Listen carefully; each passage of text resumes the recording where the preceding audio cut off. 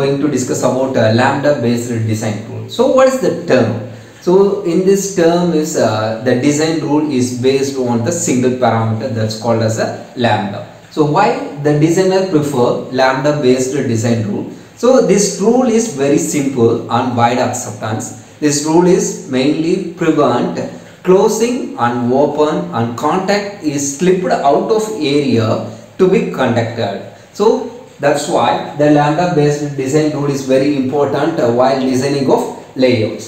So in this board I draw the different structures. So how the metal is represented, and metal 2 is represented diffusion polysilicon, and metal 1 with diffusion contact, metal 1 with polysilicon contact. How two metals are connected via.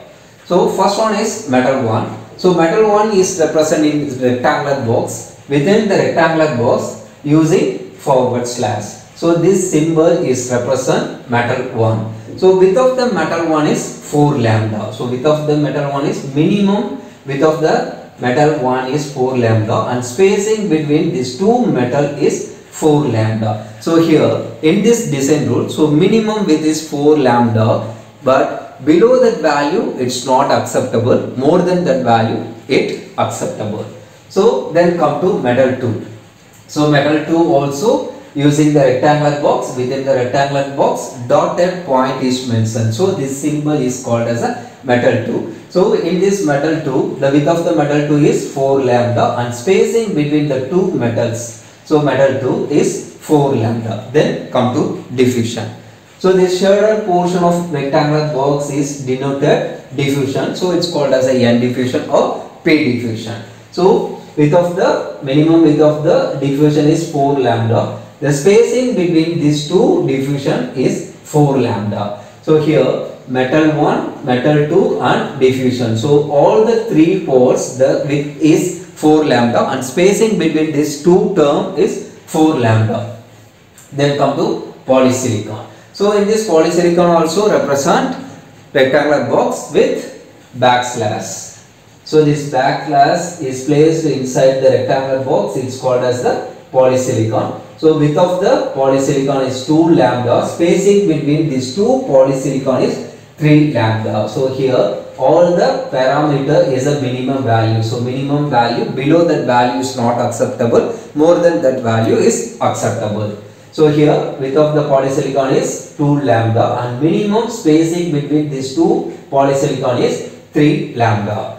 Then come to metal 1 with diffusion contact. So here contact is represent the fully shaded portion. This fully shaded portion is represent contact. This contact is surrounded by diffusion. So this diffusion layer is surrounded by the contact.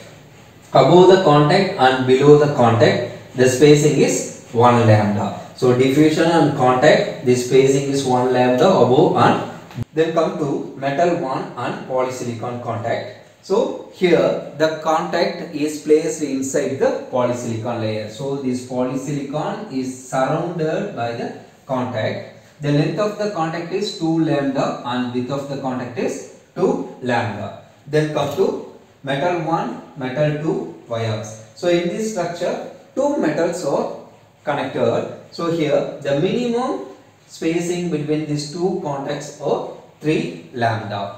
Then come to the structure, CMOS inverter structure. So it's a simple CMOS inverter structure. In this structure we have a PMOS transistor and NMOS transistor. So first I give the VDD and VSS to this structure. So here this forward slash line is represent metal. So this metal is connected to VDD and VSS. Then this rectangular portion is called as the N well. So inside the N well, P-type semiconductor is diffused. So this portion is called as the PMOS transistor. This portion is called as the NMOS transistor. So this one is polysilicon layer. This one is metal.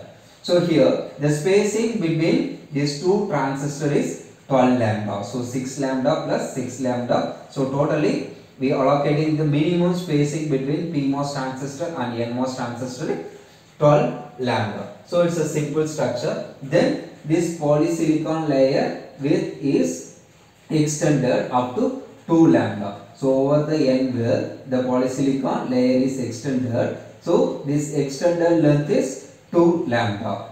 So it's a simple structure for CMOS inverter. So I hope you understand the concept very well. If you are watching first time in my video, kindly subscribe and support us to make a lot of videos. Thanks for watching my channel. Thank you.